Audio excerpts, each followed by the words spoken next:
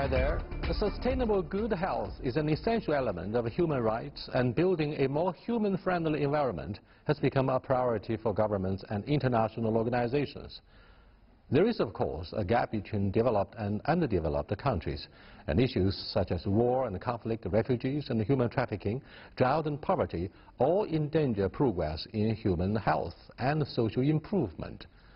What are the major challenges in global health issues? What policies should be adopted for tackling these challenges? And how can we build a more human and eco-friendly society?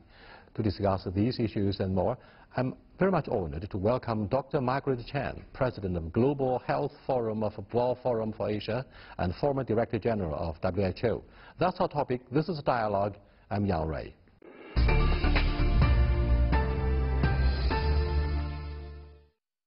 Welcome to Dialogue. Excellent. Thank you. You were Director General of WHO. Now you have been elected a representative in the areas of communicative diseases, health regulation, environmental health, and chronic diseases. What do you think of the shift from the previous post to the current one, and what do you think should be your new duty? Well, I do not see a shift. There may be a change in terms of my position.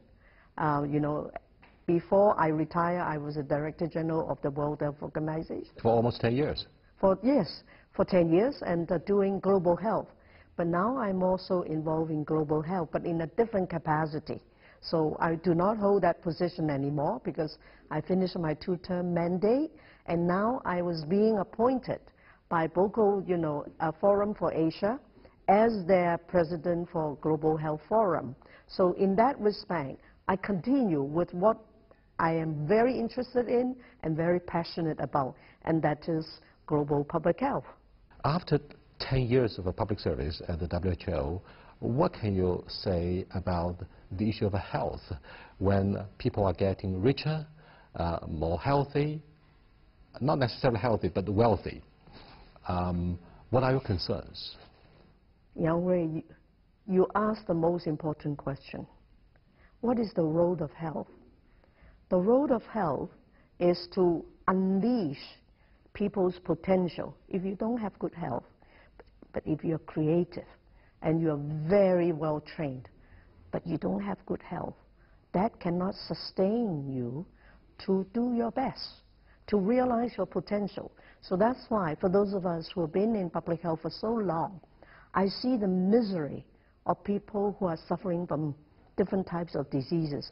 I see poverty because people don't have the means or the resources to get the medicine, the vaccine they need, or to go to hospitals for the care they need. So in global health, when I was working in WHO, and now I will continue my passion in this area, is to promote to leaders of the world the hugely important relationship between economic development and health development.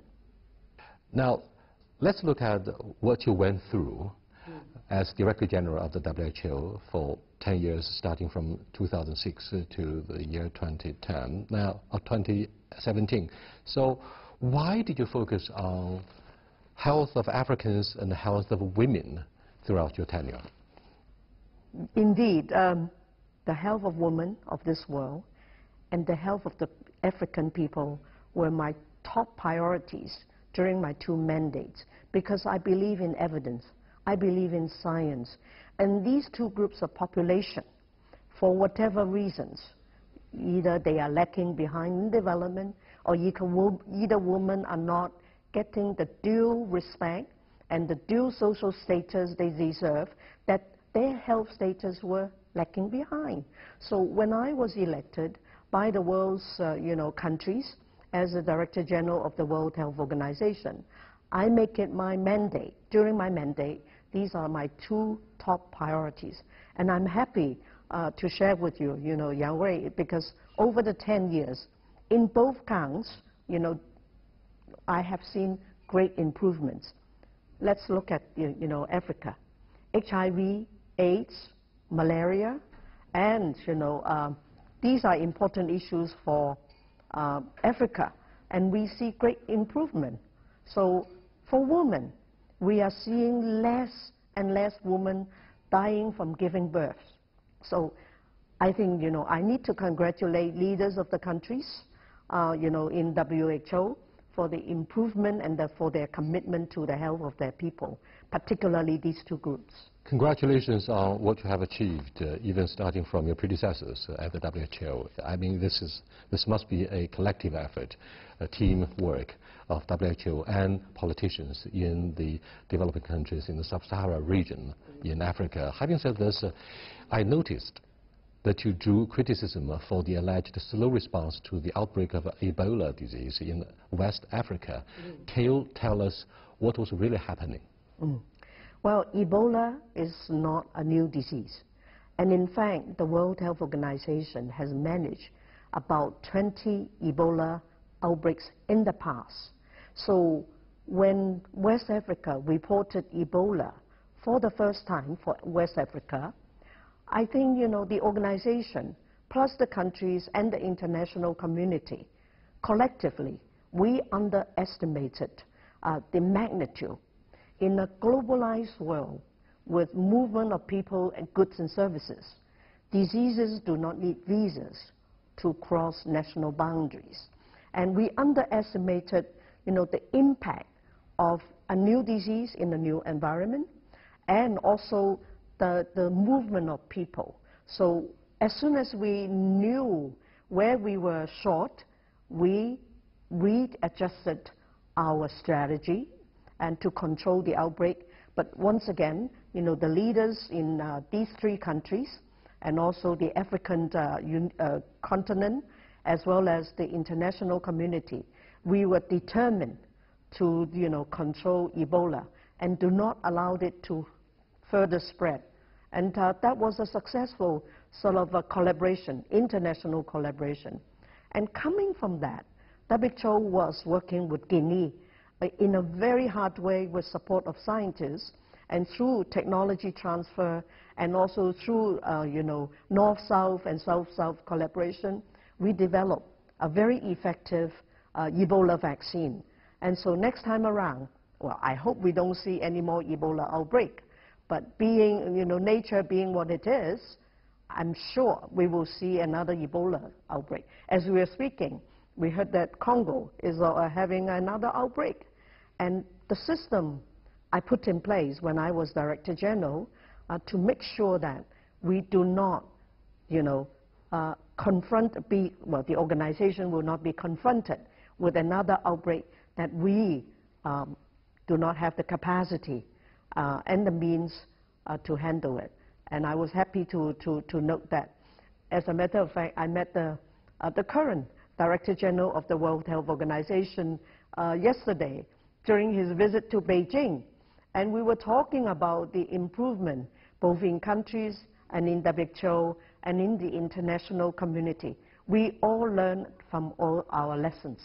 The past 2 decades witnessed one devastating outbreak of a pandemic disease after another. Taking SARS in 2003 as an example, you were Director General of the Public Health Service in Hong Kong. Right. And that, of course, a part of the assets that enabled you to be elevated to the head of WHO.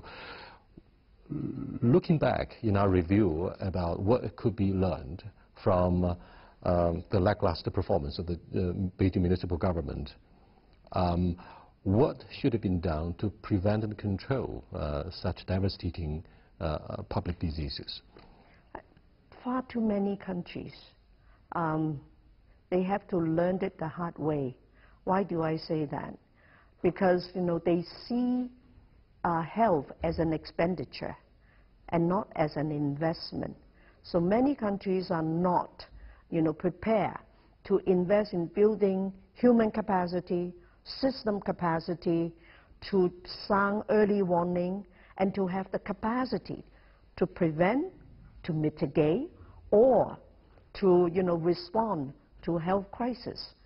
Health crisis can be man-made and it can be natural. What do you mean by man-made?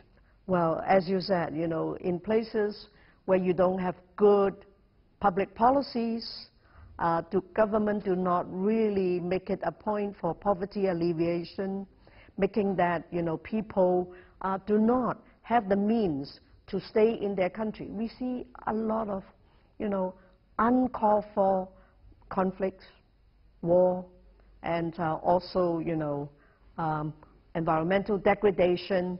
And these can become drivers of refugee crisis that we are seeing. It can be drivers of conflicts. So it is important for governments to realize what they can do to prevent this kind of, natural or man-made disasters. And that's why government must put in place and using health as an investment to build human capacity, to build system capacity, to be able to deal with all those natural or man-made disasters. Other public disasters might include the 2008 earthquake in Wenchuan. Now, fortunately, perhaps given hindsight wisdom in 2003 of the SARS outbreak in Beijing, the Chinese authorities were able to handle or to prevent the outbreak of pandemics in the wake of the devastating earthquake. Same can be said about tsunami. So what would be the first response from local governments in the case of such extreme circumstances in terms of a prevention and control of pandemic diseases?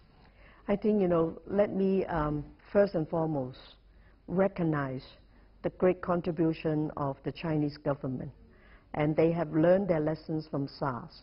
And I have to say, Yang Wei, China is one of the top countries in terms of their ability to do what we call in Chinese 联防联控.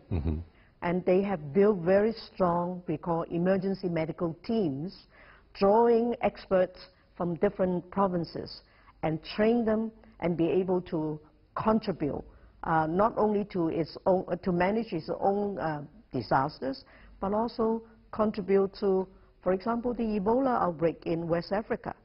The Chinese emergency medical teams were there, and that was the only team that did not have any infection. We call zero infection of their healthcare personnel. So that shows you, from 2003 to now, China has invested in building human capacity and system capacity. So, we need to recognize that. Now, you mentioned about, yes, there's no lack of, natural disasters, including the Wenchuan, this is, the natural rhythm of nature. But whether or not government is prepared to invest in preparedness for any disasters, that is extremely important because, no matter how well developed you are, with one disaster, your economic gain can be wiped off. You are watching Dialogue with Margaret Chan, former Director General of the World Health Organization. We are able to interview her on the occasion of the Global Health Forum of Boao Forum for Asia. She's the chairperson of the forum. Stay with us. We'll be right back.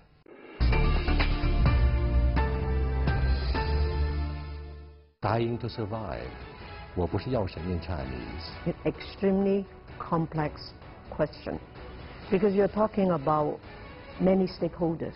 Zero poverty by the year 2020. Chinese, including myself, is lucky to have these leaders who understand the relationship between poverty, health, and economic development.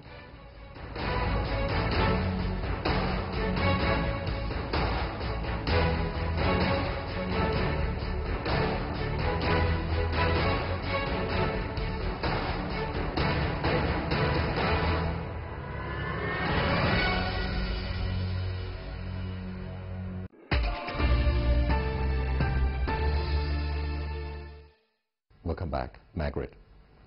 Dying to survive. 我不是药神 in Chinese. And this movie turned out to be a blockbuster for the mainland box office.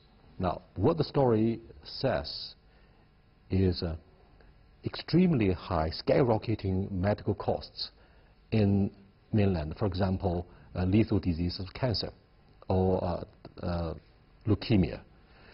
Now the medicine, the medications turn out to be extremely expensive. Premier Li Keqiang said we could no longer afford to let the situation decline. The movie also says India, although a low-income economy, could provide patients with drugs that are very expensive in the Chinese market. I wonder if you can brief us on your thoughts on medical costs, public health service in the mainland, and what authorities at different levels can do to promote the trust between the medical field and the patients, between the doctors and the patients, and also between the government and the general public. You know, Yang Wei, you asked an excellent question, but this is an extremely complex question because you're talking about many stakeholders. Let me begin. The government. Whether or not the government see health as an investment or as an expenditure. See whether or not the government attach importance to the health of its people. That's one. Another important thing is the people themselves. Are they enjoying free lunch? I always say that there is no free lunch when it comes to health. Therefore, the example of Cuba cannot be copied easily in other parts of the world. No. Every country must find their own solution based on their historical, cultural, and economic development in a way that is fitting for itself. We can share examples, learn, look at the examples from other countries, but whether or not you can copy it, I find it hard to believe you can directly copy any model from any country. Now, talking about reform, you mentioned about Premier Li Keqiang. I met him several times. And China, I have to say, invested a lot in healthcare reform since 2009. And the World Health Organization Director General who visited Beijing in the last 2 days personally recognized the achievement. And I did the same, when I was DG of WHO. But now, as Zheng Xie, the Chang Wei, I get a closer member of the Standing Committee of the CPPCC, the top advisory board. Let me do the translation for you. That's right. As a member, I get a closer look at the actions, the policies, and the commitment of the Chinese government. But the government alone cannot solve all these problems. So I talk about the government, the people of the country, the industry, and the scientists. Are they moving in different directions? Or they come together and look at the problems and find solutions. Now you talk about the high cost of medicine. This is a big complaint in many countries. Why is it so expensive to, get hepatitis C antiviral treatment? Why is it so expensive to get treatment for cancer medicines? It brings out the important issue about investment in innovation for new medicine and new vaccines.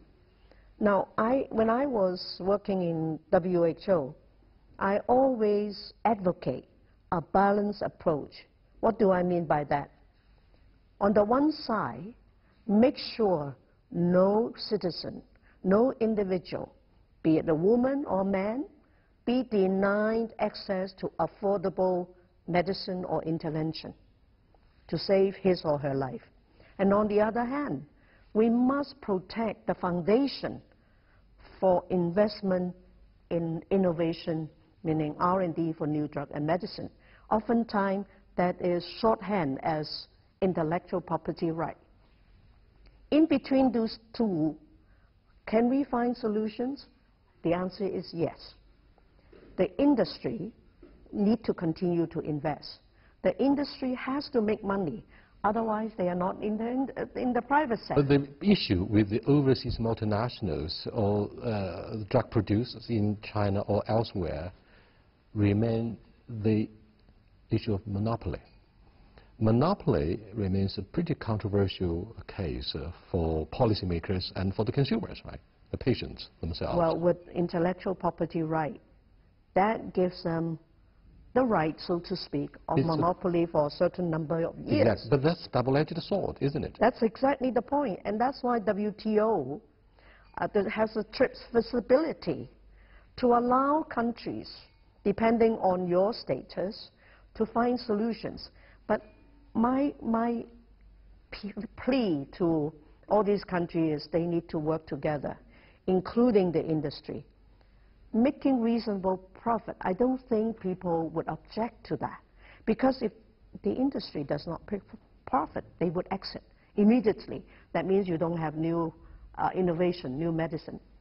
But then the industry cannot be greedy, because nobody should be denied access to life-saving medicine that they can afford.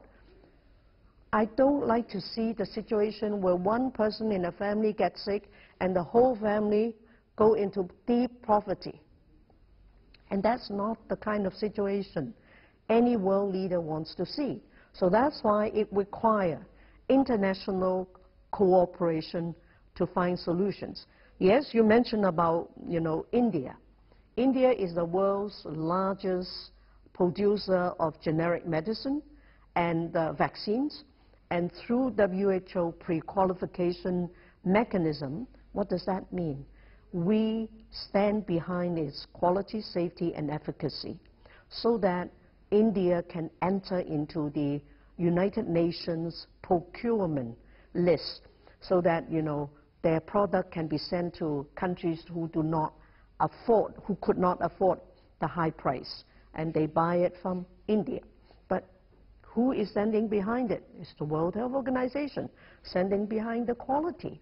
But then, of course, thanks to foundations like Bill and Melinda Gates Foundation and many countries who invested in WHO, in Global Fund and Gavi, to make sure these affordable medical products are sent to, developing countries.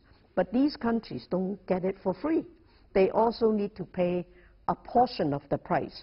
So that means each and every party can find a space for improvement and for making contribution to global health.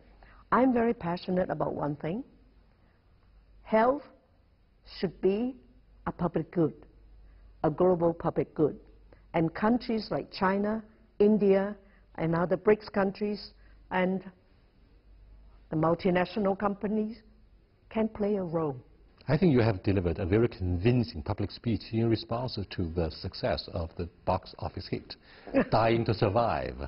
You have clarified some of the points that left many viewers deeply puzzled about the extremely high cost of medical care. Having said, Premier Li Keqiang called for zero import duty for medicine that are supposed to cure cancer in particular, or other lethal diseases. And President Xi Jinping called for zero poverty by the year 2020. I mean, 2 more years left. So poverty as a major driver behind the rise of pandemic diseases could be minimized. Hopefully in China. Allow me to, sorry to interrupt you. I have to say I cannot help but saying that, Chinese, including myself, is lucky to have these leaders who understand the relationship between poverty, health, and economic development. It's also about the human rights. That's right. It is also a right to health. Yes. And they are taking the appropriate measures to address some of the pain and the headache of the citizens. And I have to say that with the new reformulation of the ministries, I see good opportunities for these, new entities like Huijianhui, the equivalent of the Ministry of Health, the equivalent of the, Food and Drug Regulator, and as well as the Health Insurance Agency. All these must come together and work as a team to address the headaches of the people of China. And I'm very confident that they are moving in the right direction. I'm seeing some good, you know, improvements during my 调研 as a PBCC member in different places. I'm very happy to be home. Well, let's look at comparison between Chinese and Indians or people from South Asia. There are few Chinese working for international agencies or multilateral bodies. What are the reasons for the poor performance of Chinese in these public offices? Is it about education or their personal career agenda or any cultural differences? Well, yes, one thing, let me reinforce what you said is true. There are not enough Chinese working in United Nations systems given the amount of contribution they make to the system. And that's correct, because there is a certain formula in terms of the number of UN staff to be employed from different countries. China is definitely underrepresented in our UN terminology. India, since you mentioned India, India is overrepresented. But I do not see that as a sign to indicate that the Chinese people are not up to scratch, or they are poor in terms of performance, or the Indian is better. Because you need to understand the recruitment requirement. And, you know, Chinese, they are excellent scientists, but in terms of English-speaking skill and reading skill, there is room for a lot of improvement. And they really need to change that. But I am much more confident now with the younger generation. In my last 2-3 years as Director General, I see many Chinese interns, you know, interning in WHO and other UN agency. So whether or not we have a policy to groom up our young people, to develop our young people, to make sure they have, you know, number one, the language skill, the communication skill, and also be willing to work in very harsh environment. Why do I say that? Not everybody is working in Geneva, such a nice city, because, you know, working for the United Nations, you can be posted to very difficult environment. So for young people, to me, I think that's an opportunity for exposure, for learning experience, and then build the capacity as you rise up, you know, to more senior position. I believe in something what I call revolving door. What do I mean by that? When you are young, you should invest in working in NGOs, in UN at the low level, and then you go revolve out. Go home and serve your country. And when you get more practical experience, revolve in again through open competition and to continue to contribute to international community. The relationship between national and international is becoming more and more important. Thank you so much. Fortunately, we have a very strong competitors from Hong Kong. They also represent the Chinese. So the issue of so-called underrepresentation in an international agency may be brushed aside for a while, but we see silver lining as young Chinese are doing their internships. Thank you very much. You yourself is a brilliant role example in this particular area. You have set a very good example, and I hope many more would follow suit. Thank you again for receiving our interview. Thank you very much, Yang Wei. Thank you for your kind comments.